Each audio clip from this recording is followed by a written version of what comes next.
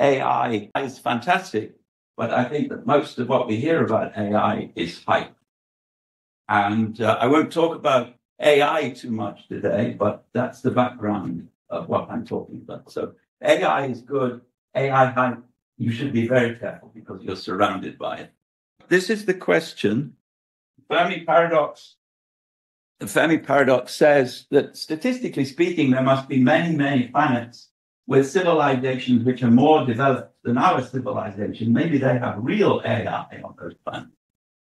And the idea is that they will find a way of creating interstellar travel by some kind of teletransportation or by, I don't know, reaching the speed of light. And that would mean that there would be lots of developed civilizations, way more developed than we are, which are already observing Earth and maybe even interfering in Earth in one way or another.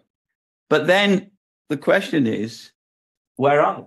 So there are lots of photographs of putative extragalactic events from the Air Force and so forth, but all of them, strangely, have very low resolution. So the Air Force has billions of images of phenomena in the sky, a fantastic resolution, but every time it's something which might be an extraterrestrial event, the resolution somehow is never shot. And so we don't see aliens. So where are they? That is a question which has to be solved. I'm going to put forward hypotheses for answering that question. Other people have other hypotheses. First hypothesis is there are limits to what we can achieve by means of our intelligence. So there are some very intelligent people, but there are no people and never will be people who are 5 times more intelligent than the most intelligent people today. Just as there will never be people who are five times taller than people today, because there are limits to evolution. And it's very hard to enhance people's IQ. And it's reasonable, again, looking at the history of evolution and the biology of human beings, it's very tempting to suppose that there are limits to our IQ. Now, maybe that's true for all civilizations, including extraterrestrial civilizations. Maybe they too have limits, and that's why they're not here. They couldn't build machines of the complexity and of the originality required to reach the Earth. Now, the second thesis, and this is what the book is all about, there are mathematical limits to what we can achieve using machines. So every machine, including a quantum machine, and there aren't any yet, every machine has to use Church-Turing computable mathematics. And that's been proven over and again for every kind of machine. That is a very weak kind of mathematics. And that means that there are limits to what machines, and by that I mean computers, of course, can achieve. And that too is universal. So this is a mathematical proof about computability, which is going to apply to computers on other planets. This is the book I mentioned. And what I'm going to be talking about today is the implications of these limits. There are also physical limits. So Moore's law is beginning to creak at the edges because we're dealing with tiny transistors where we're meeting problems in the physics of what we're trying to do. Everyone who tries to work in the transistor field knows that it's getting harder and harder.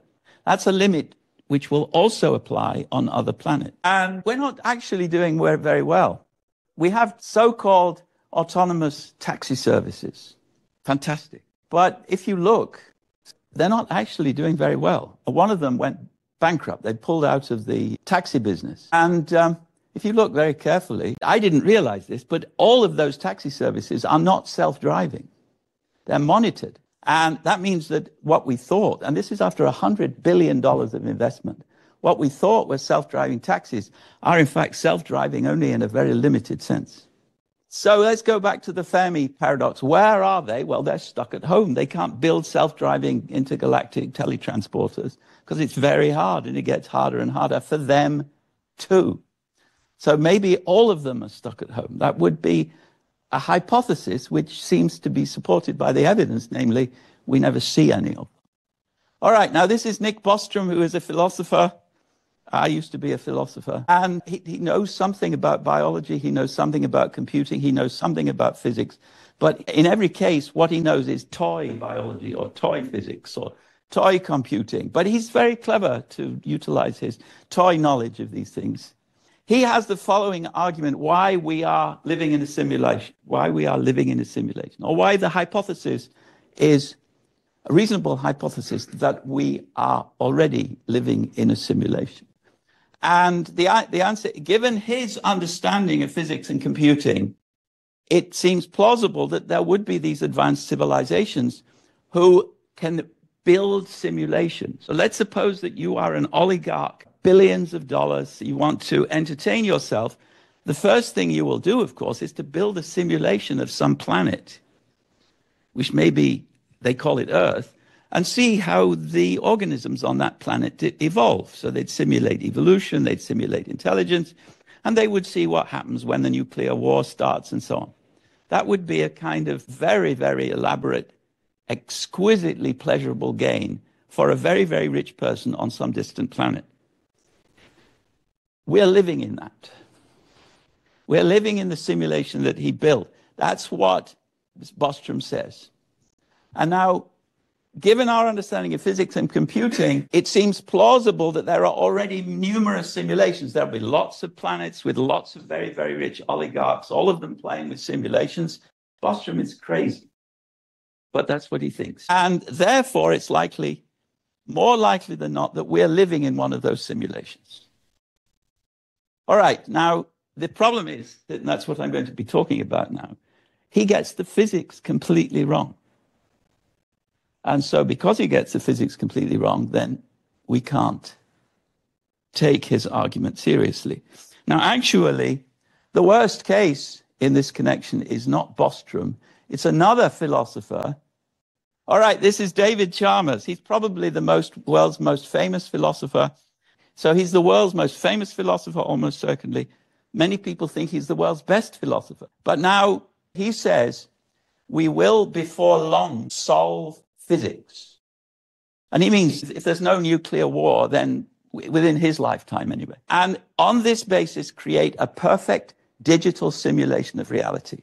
And then it's perfect. It's an exact copy of what we have already. Except you can twiddle it so that you live forever and you always have good food and you have 8 servants and so on. You're very handsome or very beautiful. And that would be good, wouldn't it? Because it's physically the same, but it's better. So he said, literally, everybody would want to live in one of those simulations.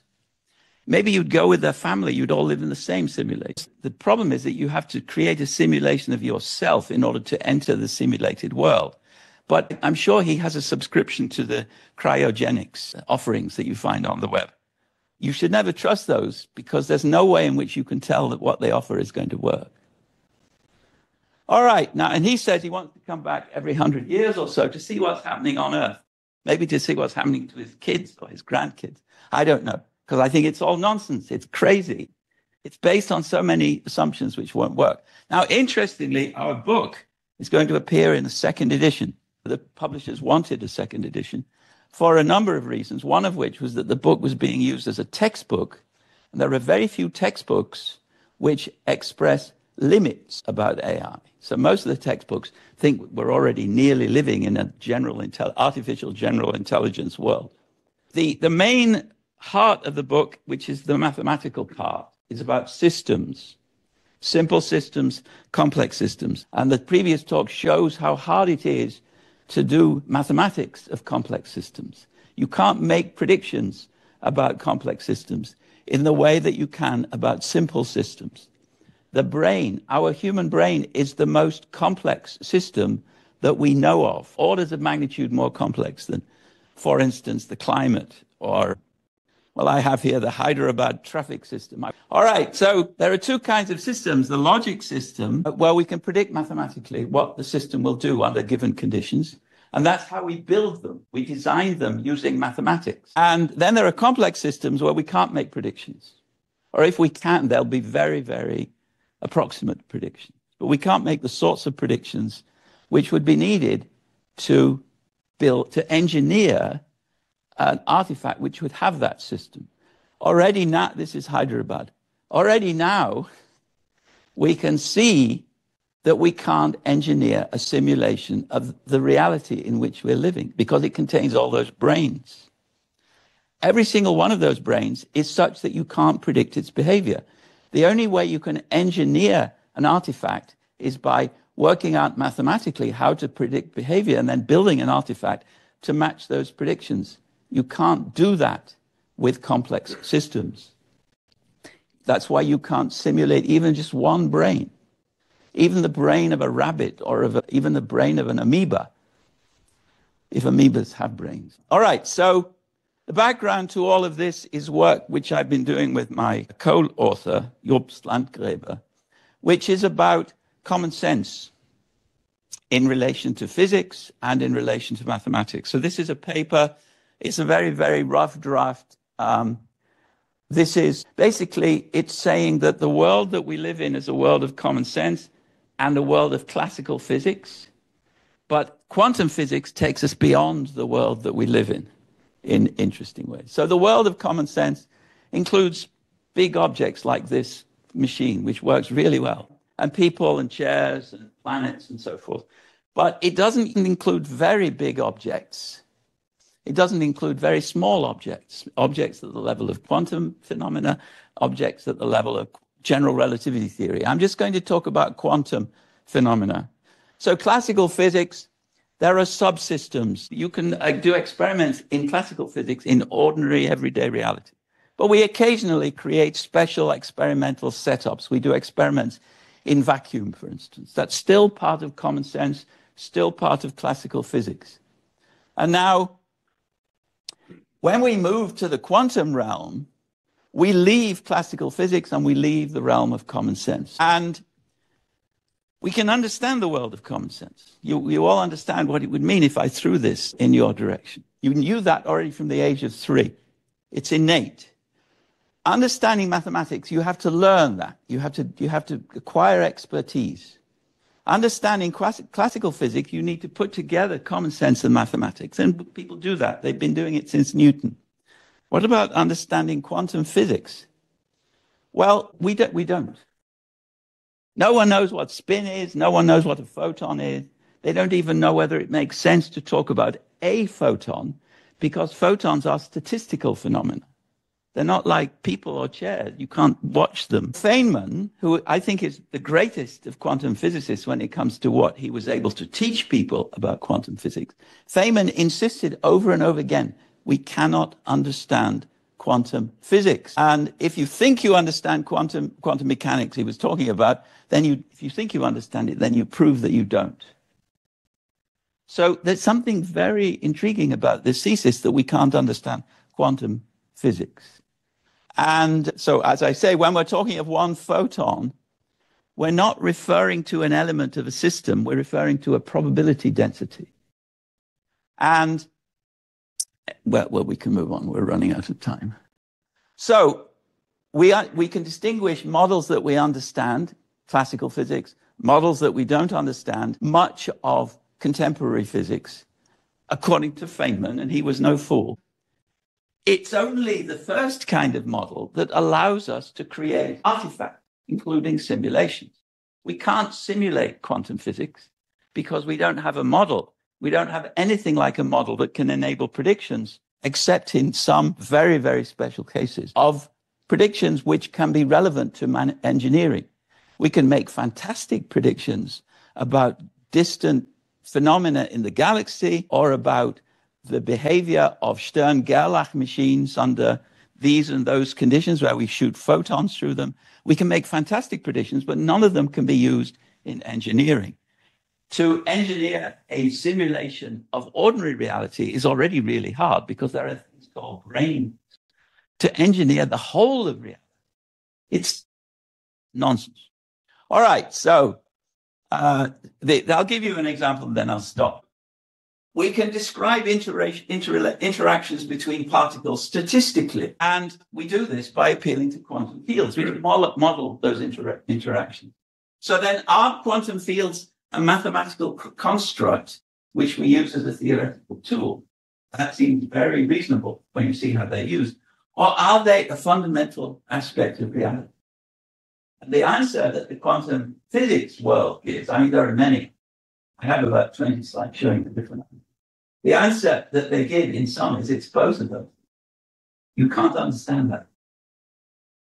All right, that's the end.